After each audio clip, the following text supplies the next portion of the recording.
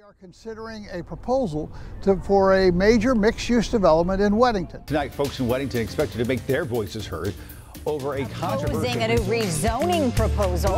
Hundreds showed up mixed-use to development last that would night's bring new council housing, shops, and restaurants to what is a mostly Weddington say don't want to lose that rural feel. Last month because so many people showed up against this new development, voicing their concerns about things like traffic congestions and overcrowding. Part of the problem is us. Now, many people try and compare the proposed mixed-use development in Weddington with Waverly. I want to assure you, there's no comparison. I want to say 1,400 people voted. We're a town of 13,000. There's been no large outcry from the residents to approve Weddington Green. In fact, it's just the opposite. The reason we are fighting so hard against Weddington Green is because if they allow for this rezoning for this property here with Weddington Green, and they say, okay, we're going to allow for this conditional rezoning, then all of a sudden they vote yes for this conditional rezoning. Then you have this property over here that a developer can come in and say, well, wait a minute. You said this was okay for this developer, you have to do the same for me. And if not, I'm going to take you to court. And then you've got another community like the property that's on Ray Road in Providence. You have all of that land. Then that owner is going to come in and say, well, wait a minute. I want my land to be rezoned. It was also clear when the current town council members ran for their campaigns. They knew that was the case because they ran a campaign on limiting commercial growth and not increasing density. I'm concerned, as everyone else is, about density, traffic, impact on our community, impact on our schools. So we'll see. I'm anxious for your input, for your advice. In serving on the town planning board, many projects came across our table for approval. The residential projects were typically approved. The commercial projects that came across were not. The commercial projects were denied because they did not fit the standard of living in which Weddington is set upon. It changed our zoning, it changed our quality of life, and as a board, we refused to approve it because our neighbors didn't approve of it.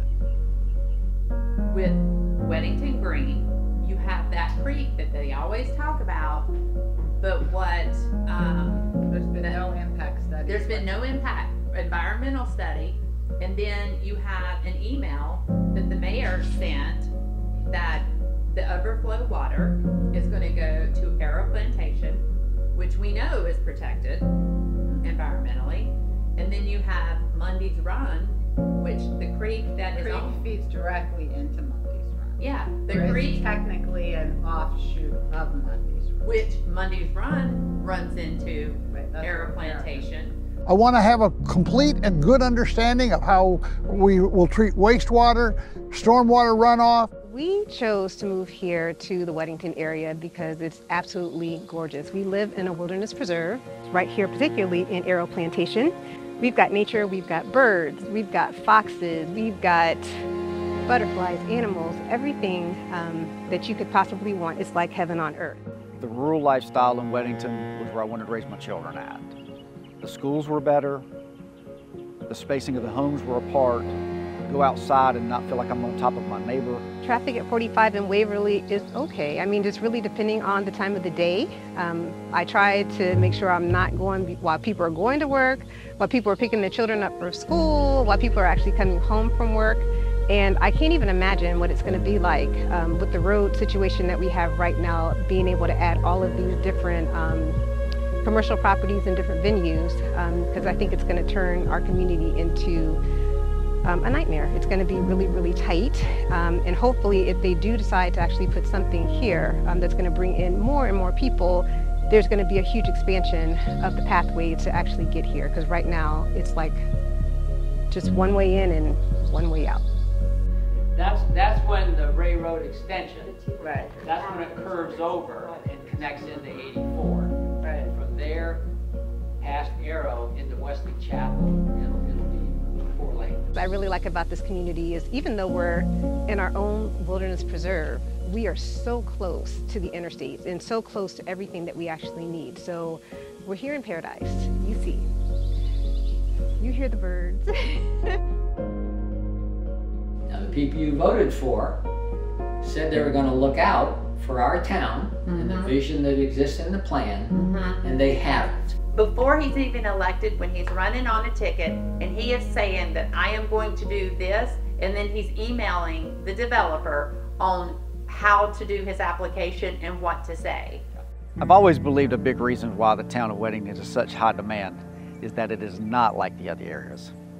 While some areas are searched for businesses to relocate there, Weddington has worked hard to limit commercial growth. The commercial area was always limited to 27 acres of commercial land. You must get engaged. Yes. Come to the special meeting at 4 o'clock on May 9th. Come to the council meeting at 7 o'clock on May 9th. Yes. Let them know you are engaged. Yes. How many people spoke out against this project? The numbers against well exceed the numbers that actually voted in the last election. My request is the mayor and the town council honor what they committed to do before they got our votes. Vote no on trashing R40 zoning for townhomes, apartments, micro lots on large houses. Vote no on expanding commercial zoning. A vote no for this project is a vote yes to maintain the status quo in Weddington.